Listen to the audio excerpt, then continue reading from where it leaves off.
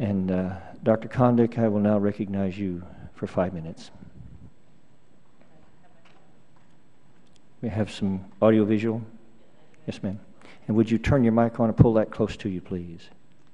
Yes.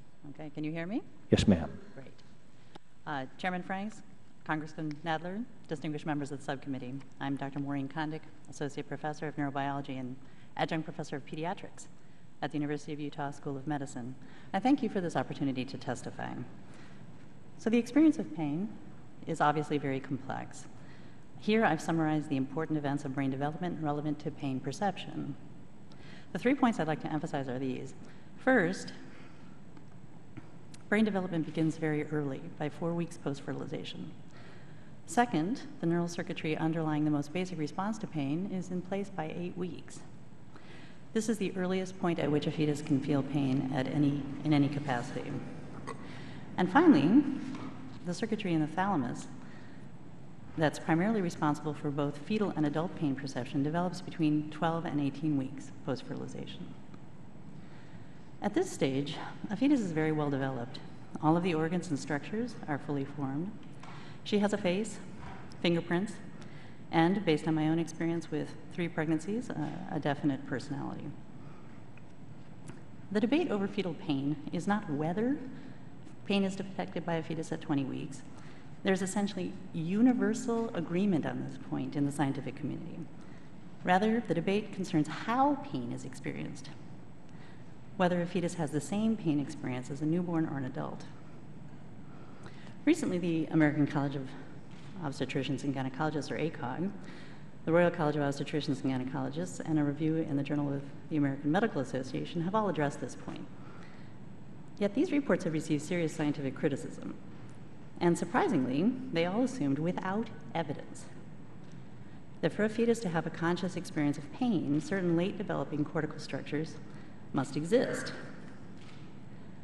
Yet many conclusive modern lines of evidence contradict this view, and I'm going to present just 2 of them. First, it's clear that children born without cortical brain structures are capable of consciousness, including smiling when pleased, having preferences for particular kinds of music, and having adverse reactions to pain. Here is a picture of such a patient, recognizing her physician. This little girl was described in this case report as being a very happy child who particularly liked dancing to rock music. Yet, well over 80% of her brain is missing, and therefore, she does not possess the structures that ACOG and others erroneously insist are required for conscious recognition of her physician, for example. This is a scan of the little girl's brain. The red star here indicates the limited area of the cortex that she possesses, and the yellow stars indicate empty space in the regions that ACOG and others claim the parts of the brain that are required for conscious pain perception should exist. The blue star indicates the position of the thalamus, which is the region of the brain that is in fact responsible for pain perception in this patient and in all human beings at all stages of life. And as I've noted, the pain perception circuitry in this region of the brain is in place by 18 weeks. So a second line of evidence against the conclusions of ACOG and others is the large body of direct experimental data from adult humans that demonstrates that neither removing nor stimulating the cortex changes our experience of pain, whereas stimulating or removing lower brain structures, such as the thalamus, does.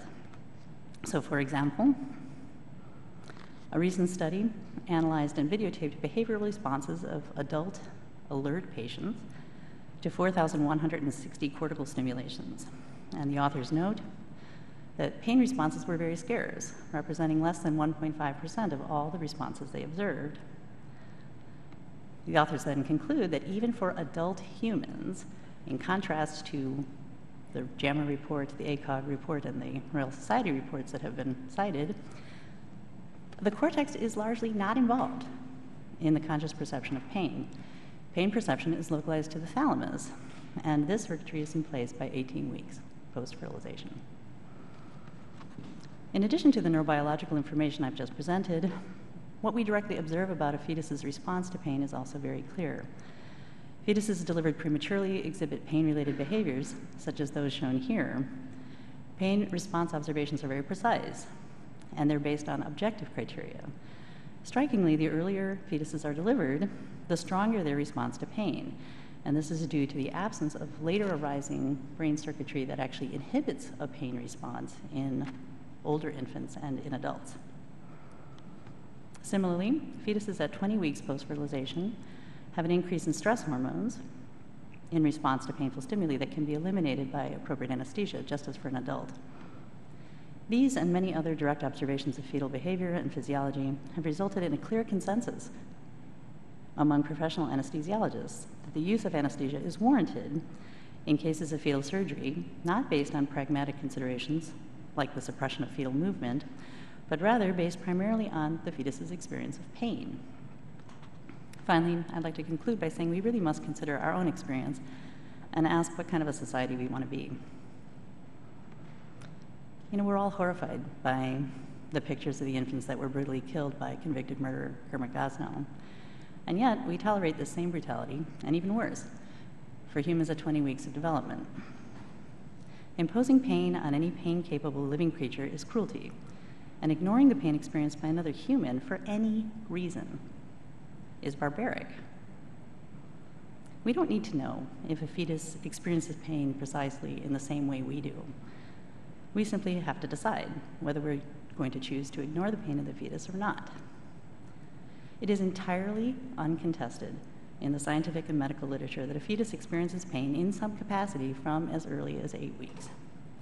And most modern neuroscientists conclude that the thalamic circuitry that's in place by 18 weeks post-fertilization is primarily responsible for human experience of pain at all stages of life. Given that fetuses are members of the human species, human beings like us, they deserve the benefit of the doubt regarding their experience of pain and protection from cruelty under the law. Thank you very much.